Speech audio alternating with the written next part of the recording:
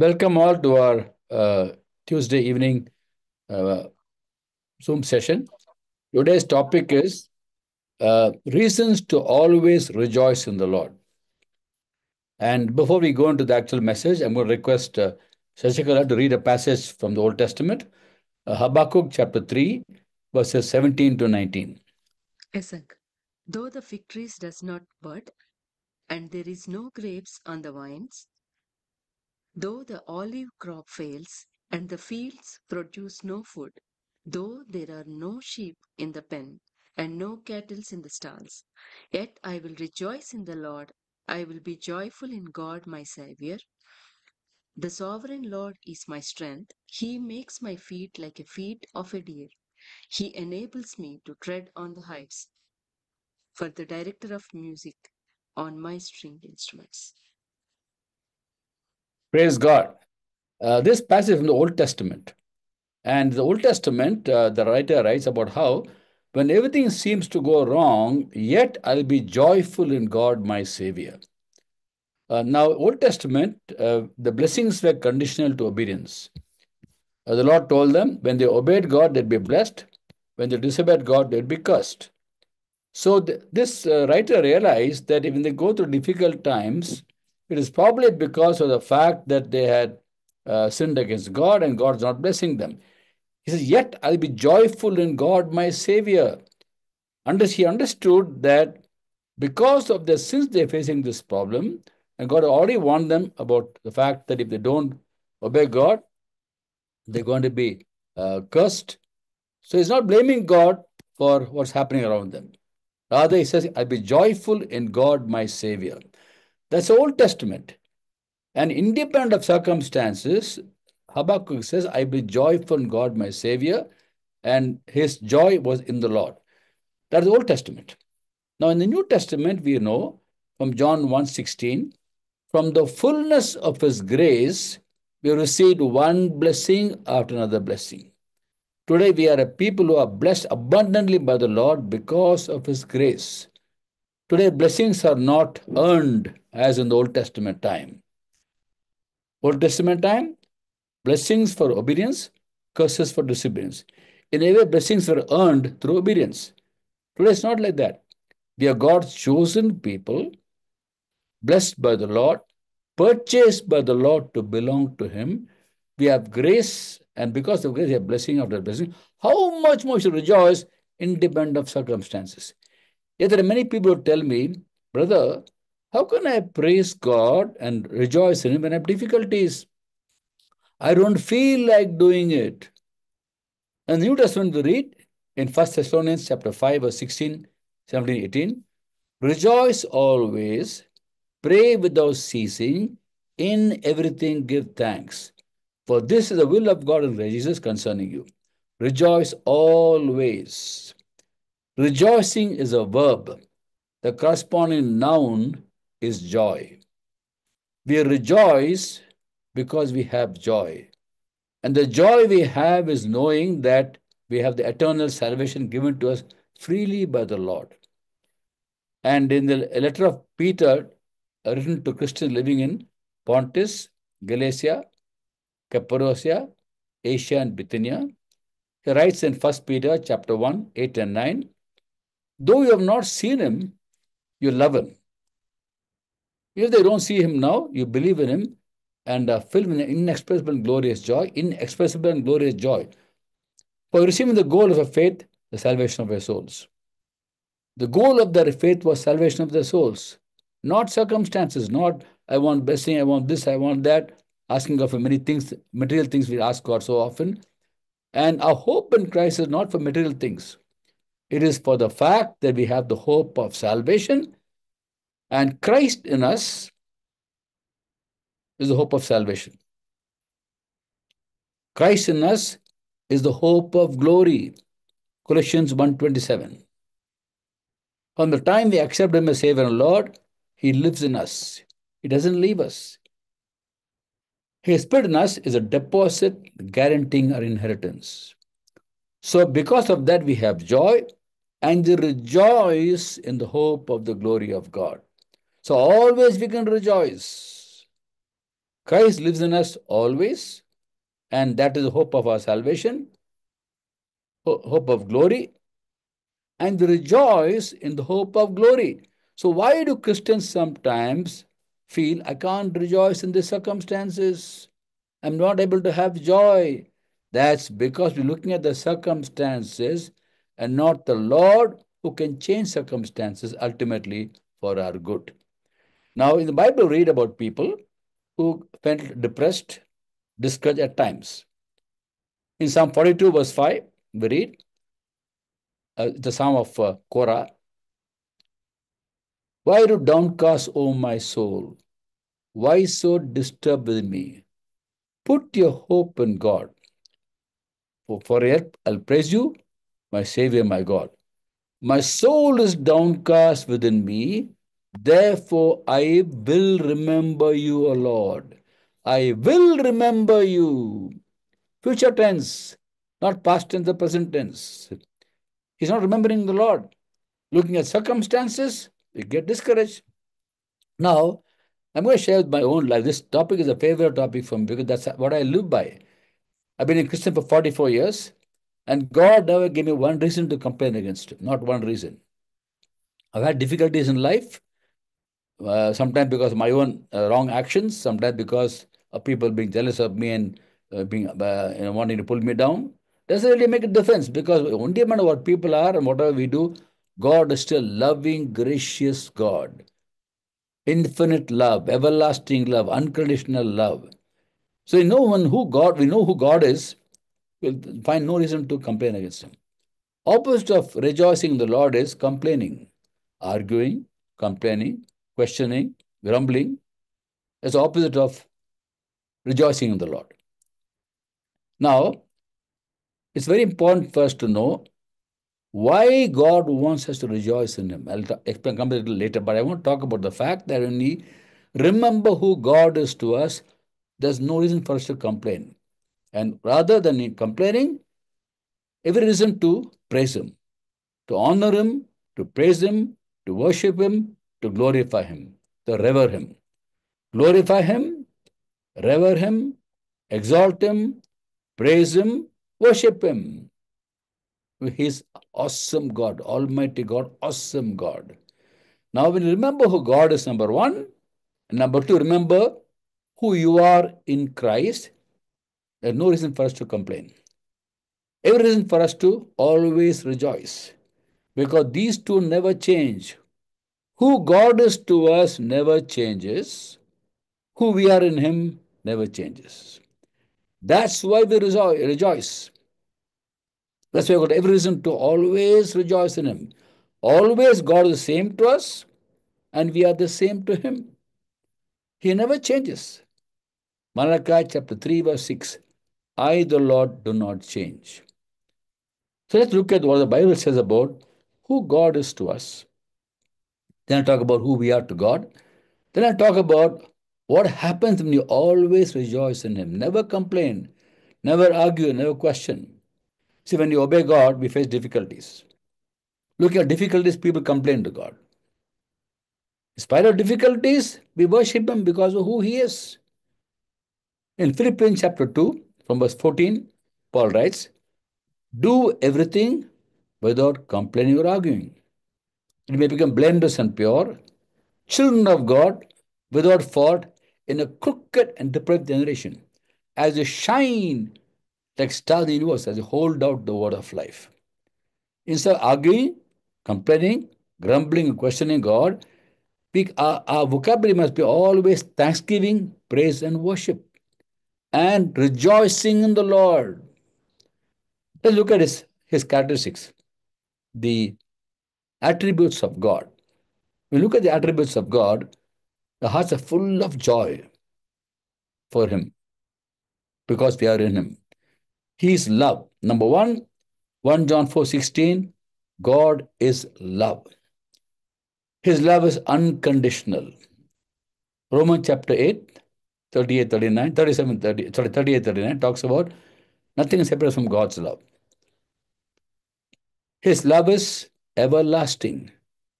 Jeremiah 31:3, he says, I will love you with an everlasting love. I've drawn you with my loving kindness.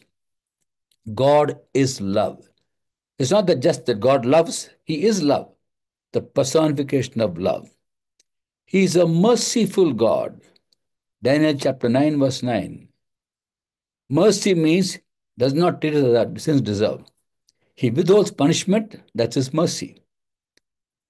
For our bad action, we deserve punishment. He withholds punishment, that is mercy of God. Not giving us what we deserve, mercy of God.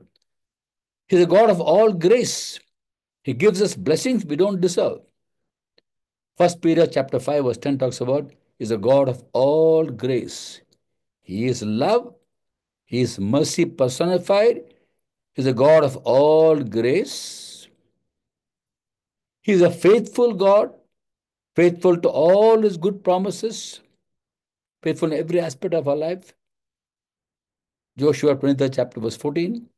A faithful God, gracious God, compassionate God, loving God. He is a God of all comfort. In 2 Corinthians chapter 1, verse 3 onwards, Paul writes, Praise be God and Father of Lord Jesus Christ, the Father of compassion, the God of all comfort, the God of all comfort, who comforts us in all our troubles. Whatever trouble we go through, instead of looking at the trouble, we look to the Lord.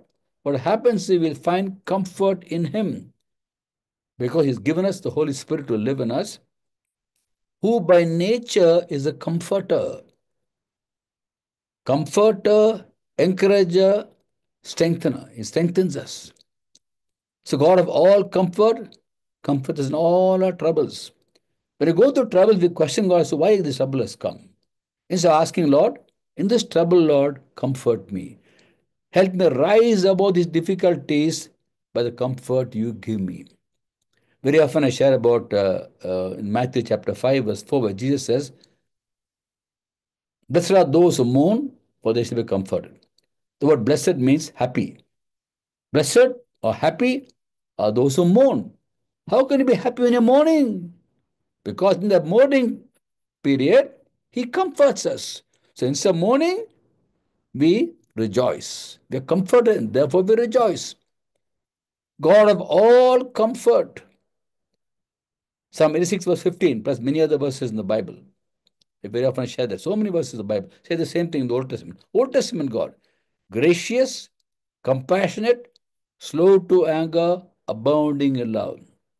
Psalm 86, verse 15, Psalm 103, verse 8, Nehemiah 9:17, Joel 2:13, Psalm 145, verse 8, Exodus 34th chapter, verse 6, Jonah chapter 4, verse 2. All these verses say the same thing. Old Testament God, gracious, compassionate, slow to anger, and abounding in love. And God is a God who loves to bless us with good things. In the book of Jeremiah, 32nd chapter, 38 to 41, the Lord says, They'll be my people, I'll be their God. I will give them singleness of heart and action. They'll always fear me for their own good, for good of the children after them. I will make an everlasting covenant with them. I will never stop doing good to them. And I inspire them to fear me, but they never turn away from me. I will rejoice in doing them good. Our God never stopped doing good to us. He rejoices in doing good to us. He rejoices. He finds joy in doing good to us because He loves us in everlasting love. Those of us who are parents, we know how much we want to bless our children with good things. In our little resources, we'll deny ourselves and give to our children. How much more the Heavenly Father gives us the best things, not good things, best things, because amazing love for us. There is no flaw in the Lord. 1 John 1:5. God is light. In Him there is no darkness. So how can you ever complain to God about any matter? Things in the world are because of sin. Negative things in the world, sickness, disease, death, curses, unhealthy fears, separation from God, death are all because of sin. And God is not responsible for sin. He's not responsible for sin. Mankind and the devil are responsible for sin. And therefore, please don't blame God for what people do or circumstances come your way. He is sovereign God. He'll change circumstances to bring us something best for us. He's a redeemer. One more beautiful aspect of a God is he's a redeemer. He redeems our life from the pit. Psalm 103 verse 4. So everything about God is perfect. He is perfection personified. That's what he is to all of us, without exception. He shows no favoritism. Sometimes we think that God is very partial to the other person. No, he shows no partiality. Romans chapter 2, verse 11. With him there's no favoritism. Romans 2:11, Ephesians 6:9, Colossians 3:25, and Acts 10:34. God shows no favoritism. He's the same to all of us. He loves every one of his children. John 3:16. For God so loved the world that he gave his only begotten Son, that whosoever believes in him will not perish but have everlasting life. This salvation is a gift for everybody in the world. Who are the ones who benefit from it? Who received that gift. 1 John 2:2 says, he is the atoning sacrifice for our sins, not only for our sins, but sins of the whole world. So Christ's sacrifice is for the whole world, and he is our salvation. Psalm 27 verse 1. The Lord is my light, my salvation. Whom shall I fear? David says. I just shared with some of the attributes of God. There's no flaw in the Lord. He is perfection personified. And therefore, when you remember who he is, loving, gracious, merciful, comforting Father, then there's no reason for us to ever question him, argue with him, or complain to him. He's so patient. He's the personification of love. And love is patient. Look at the attributes of love mentioned in 13th chapter of 1 Corinthians. That's the love we are supposed to manifest, actually. But the love is exemplified in God's love for us. He is love. So all the qualities mentioned in 13th chapter of 1 Corinthians 4 to 8 are personified in the Lord. Love is patient, love is kind, does not envy, does not boast, is not proud, is not rude, it's not self-seeking, not easily angered. Love keeps no record of wrongs. Love doesn't delight evil, rejoices with truth. Always protects, always trusts, always hopes, always perseveres. Love never fails. So that's some of the attributes of God. Some of the attributes. There's so many attributes of God. Awesome God. God of wisdom, God of power, God of strength. And therefore, we remember that, we won't complain to God. Rejoice. Rejoice who God is. That's number one. And he never changes. Malachi 3:6. I, the Lord, do not change. Unchanging God. So all the attributes of God that I mentioned just now remain forever. Because God is forever. Two things never change in this earth. Maybe even the universe. I don't know about other parts of the universe. We are living on this earth. Two things never change. Number one, God never changes. Number two, his word never changes. In in Matthew 24th chapter, verse 35, Jesus says, heaven and earth will pass away, my word will never pass away. One more thing I want to say, it doesn't change. Our identity in Christ, that never changes. God never changes. His word never changes. Who we are in him never changes. Number one, we are his children. All those who accept him as Savior and Lord have become his children. They remain his children forever. Our identity as God's children never changes. For us to always rejoice in the Lord, we remember who he is to us. Number one, remember who you are in Him. I told you the Bible never changes, and the Bible is like a mirror. It reveals who we are, our identity in Christ. Number one, we are God's children. We remain God's children. Never forget that. We always remain God's children. We were once slaves of sin. In fact, we belong to the evil one, and we are saved from that. We are God's children now. And in John 8:35, Jesus says that a slave doesn't belong to the family, not forever, only for some time is a slave. Whereas the son belongs to the family forever. We were slaves of sin, slaves of devil, and we are under devil's control, but God rescued us. Now we are in God's kingdom. We are children of God. That is forever. Once you become a child of God, you remain a child of God. God never disowns us.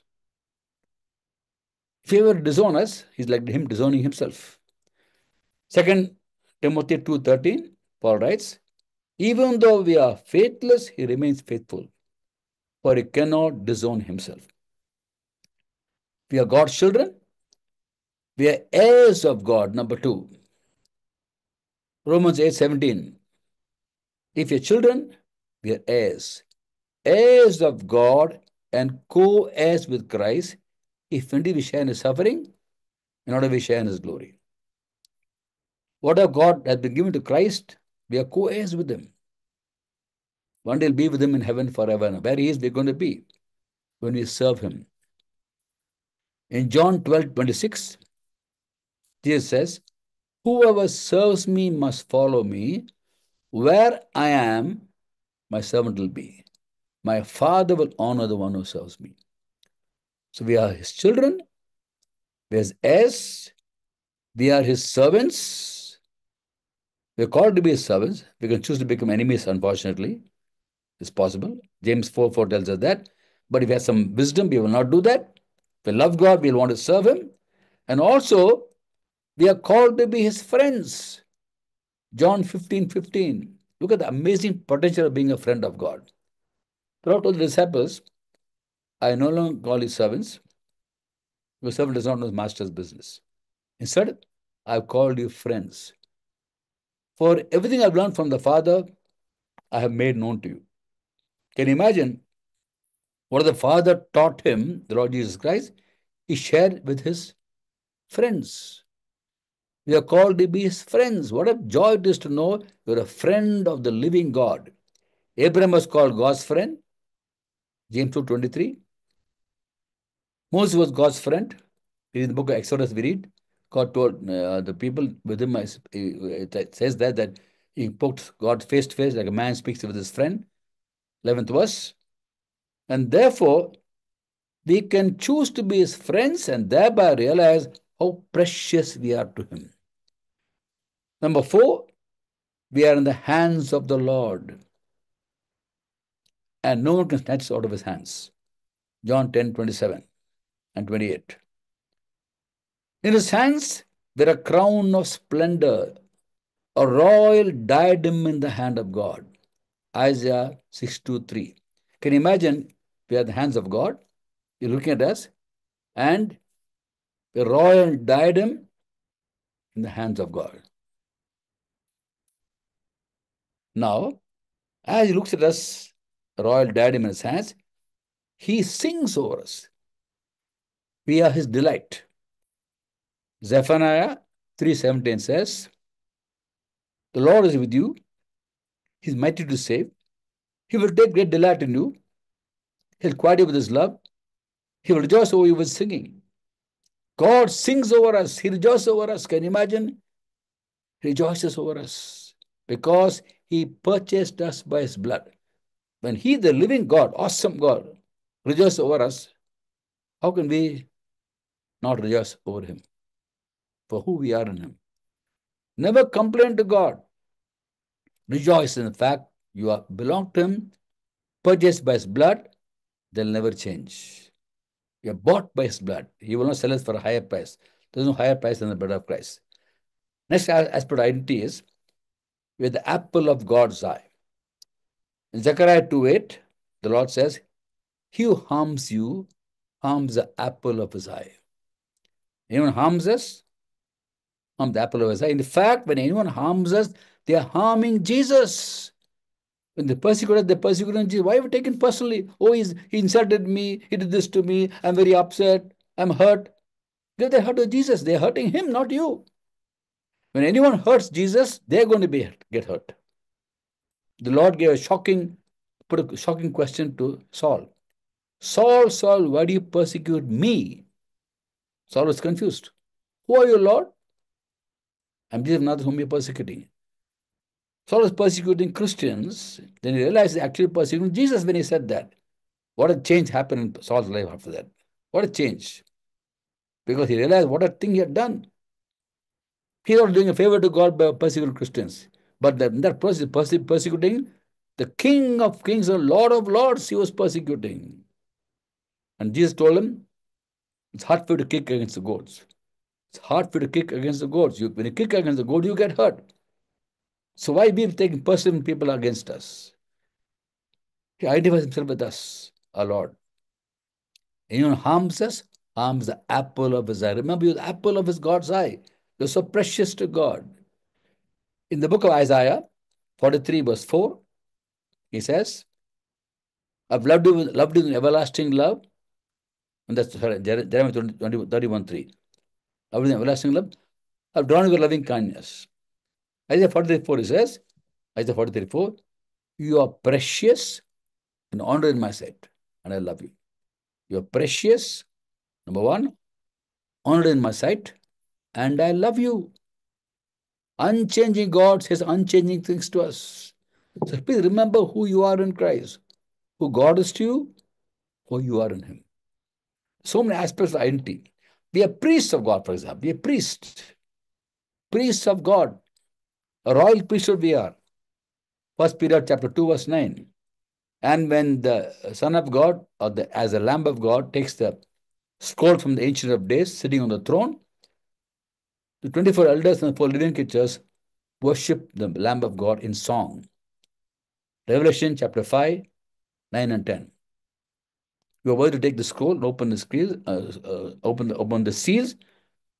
For you were slain, and by your blood you purchased men for God, from every tribe and language and people and nation, and made them to be a kingdom and priests.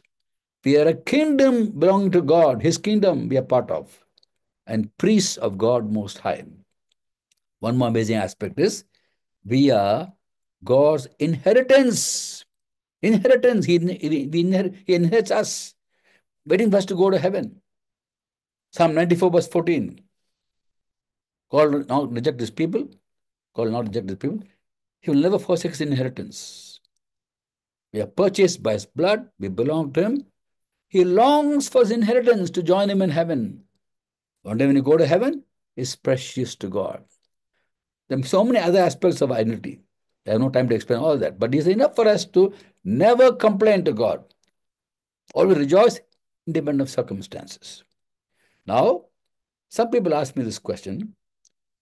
Why God wants us to worship Him, to be joyful always? When things are so bad, how can I praise God? How can I worship Him? Why does God want me to worship Him? One person even asked me, is God so egoistic? Why so much the ego is God? We must praise Him and worship Him. The fact is, whether we praise Him or don't praise Him, He remains the same. A sovereign God, far above every authority. When we worship Him, our circumstances change. When we worship Him, devil backs off. For our good, God wants to worship Him. My child, you worship me. You glorify my name. You see how your life changes. Because devil stop troubling us when we worship God and praise God. So what is the story in the Bible? Very familiar passage, chapter actually. 2 Chronicles 20th chapter. It's a story about King Hezekiah, who is actually a king of Judah in Jerusalem, and 3 armies come to attack him. Moabites, Ammonites, and the Munites. Moabites are descendants of Lot's one daughter. Lot and his daughter had a relationship. Other daughter, Ammonites. And third is Esau's descendants of Esau from Mount Seir, Munites. The Moabites, Ammonites, and Munites all joined together, came to attack Jerusalem. Hezekiah was a godly king. Sorry, it's not Hezekiah, it's Jehoshaphat. I made a mistake. Similar thing happened with Hezekiah also. That was the Babylonians who came. But this is Jehoshaphat, who was king in Jerusalem when three armies came to attack. Second Chronicles 28 chapter verse 5 says, we find Jehoshaphat, along with all the Israelites, stood up and prayed to God. Three armies came to attack: Moabites, Ammonites, Munites, to attack Jerusalem. And Jehoshaphat stood and prayed. They stood and prayed along with everybody. They prayed to God and said, Lord, when we came from Egypt, you never allowed us to attack these people, Moabites, Ammonites. You said, don't attack them. You bypassed them. You want them to be spared from us attacking them. See how they're repaying us. Lord, this come with a vast army. We have no power to face the enemy. We don't know what to do, but our eyes are fixed upon you. Second Chronicles 20th chapter, verse 12. We can't face the army. We don't know what to do. Our eyes are upon you. And Jahaziel was raised up by God. He spoke up, Jahaziel. He said, God is not going to fight your battle. Don't worry. God will fight your battle. But the Lord is not yours. And then the Lord tells to Jahaziel, to Jehoshaphat and all the Israelites, go and face the enemy. They'll come up by the valley of Ziz. Go and face them.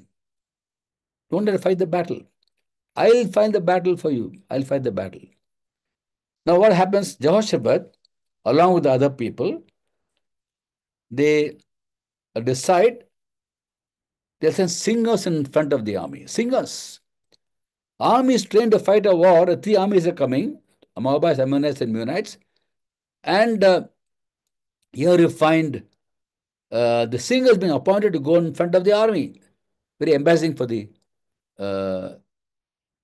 army people, no? When the singers go in the front. And they began to sing the splendor of his holiness, splendor of his holiness. What is the song they sang? Give thanks to Lord, for his love endures forever. That's the song they sang. They didn't sing because they're going to win the war. They never had to fight the war. God told them, I'll fight the war. Battle is mine, it's not yours. Don't be discouraged. But you go and face the enemy. So Jehoshaphat sends the army in the front, the singers go in the front, and it says they sang the song, Give thanks to Lord, for love endures forever. Second Chronicles 20, chapter verse 21 and 22. The Bible says when they began to sing, the Moabites and Ammonites killed the Munites. After killing the Munites, they both helped kill each other. Moabites, Ammonites joined together, killed the Munites, and they helped to kill each other. Finally, when they reached the place where the army was coming up, there was nobody there, all dead.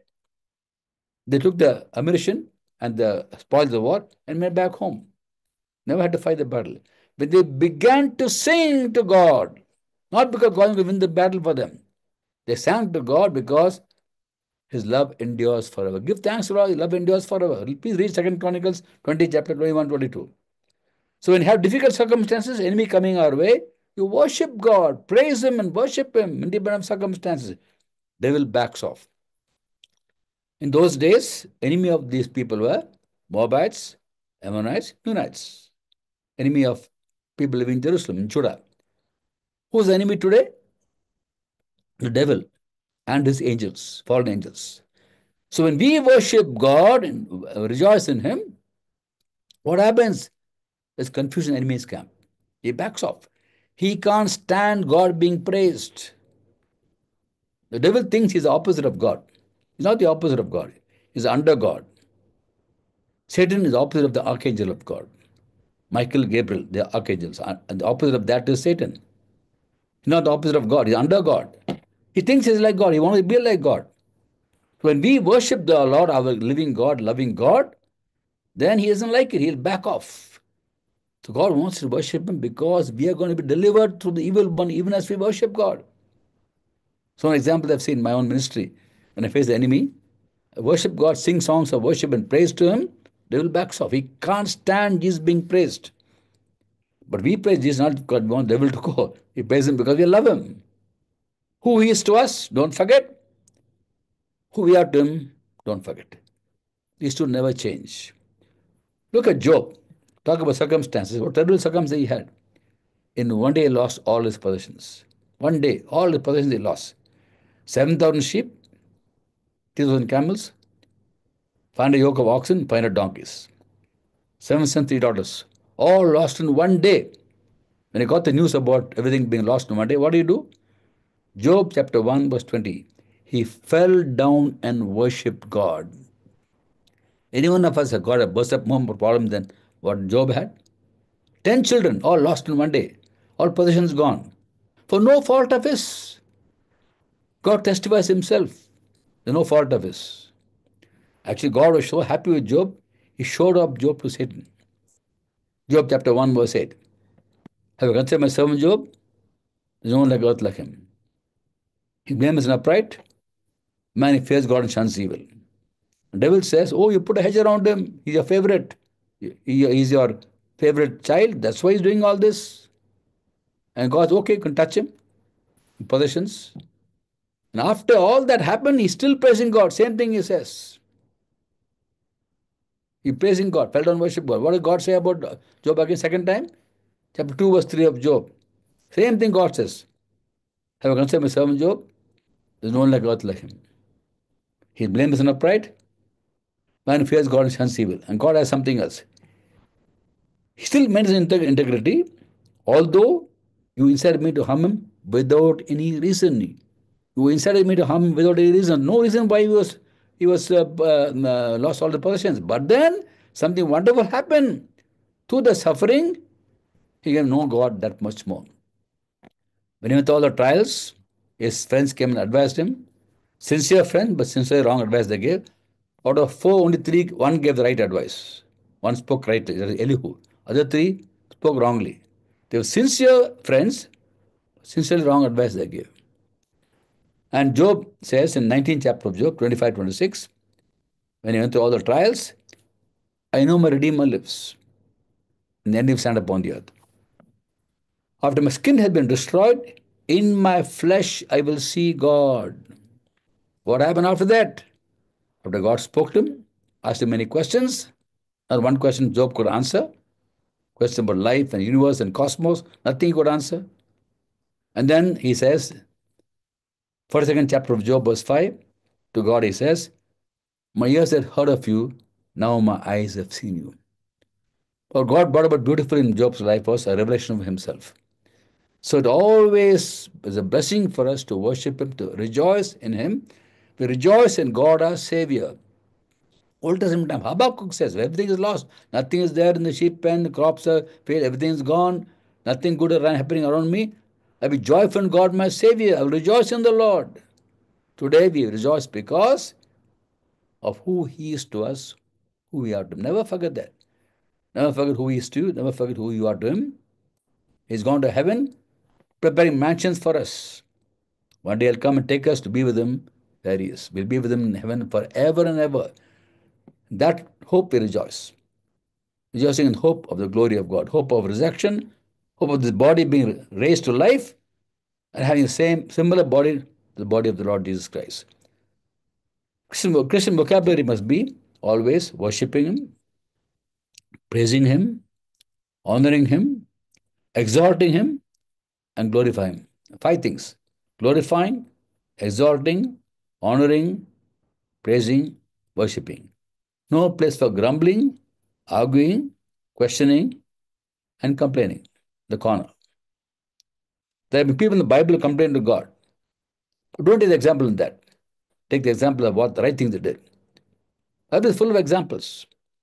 Full of examples. What you should follow, what you should not follow. That's also there. In the Bible, not one person was sinless except Jesus. The only sinless person ever who walked on this earth. All the other men of God and women of God, they're wonderful men of God. God used them wonderfully, but they were humans. They had their flaws. And therefore, if you're wise, people learn from the good they did, reject the wrong thing they did. If you look at 13th chapter of Hebrews 7 and 8, remember your leaders who spoke the word of God to you. Consider the outcome of the way of life and imitate their faith. Jesus Christ is the same yesterday, today, and forever. What I share with you about who God is, who we are to God, are all in the scripture. So our faith is faith in God's word. God's word says we are the apple of God's eye. We believe that. Simple. God's word says we are his children. We believe that. Whatever God says about God and us, we believe that. Therefore, we rise above circumstances. Always rejoice. In difficult circumstances, we rejoice. Don't lose zeal for God. Romans chapter 12, 11 and 12 says, Romans 12 chapter 11 and 12, never be lacking in zeal. Keep a spiritual fervor serving the Lord. Be joyful in hope, patient in affliction, faithful in prayer. Joyful in hope. No difficult circumstance remains forever. It all changes. No trouble is permanent. Light and momentary. Joyful in hope. Hope is a person, is Jesus. 1 Timothy chapter 1 verse 1. Jesus Christ, comma, our hope. He is a hope. He is a light, our salvation. He is our savior. And nothing flaws there in the Lord. So how can anyone complain to God? Complain about him. And don't feel sorry for yourself also. Now, the beautiful thing is when you worship God, I told you, benefit of that is devil backs off completely, and you pleasing God by attitude towards Him of being thankfulness, praising Him, thanking Him, worshiping Him, independent of circumstances. Just think how God was so happy with Job. When he got the news of everything being lost, he fell down and worshipped God. God was so happy, he showed off Job to Satan. Look at my servant Job. There's no one like him in all the earth. Blameless, upright, and he fears God and shuns evil. And therefore, let our vocabulary be always be thanksgiving, praise, and worship. And in every circumstance, we worship God. Now, the benefit is we benefit when we worship God. Don't ask, when people tell you, why is God egoistic? God is not egoistic, altogether humble. He left the glory in heaven, came to earth, Jesus. And therefore, He's a selfless God. What He wants us to do is for our good. We don't change God by what we do. He's still on His throne. When we obey Him, we change for the better. We are the ones blessed. So therefore, always rejoice. Enough reason for us to rejoice, isn't it? Why? Or who God is to us, so many attributes. Who we are to Him, so many attributes. Don't forget that. Worship Him, praise Him, thank Him. The fact that He is precious to us and nothing has changed our identity in Jesus. May God bless you all. Let me pray for you and then we stop the recording. Then we will pray. Probably will sing. Let's pray. Thank you, Father, for the wonderful time, Lord. Thank you, Lord Jesus, for us to know who we are in you, Lord. Thank you for delight us from you, Lord.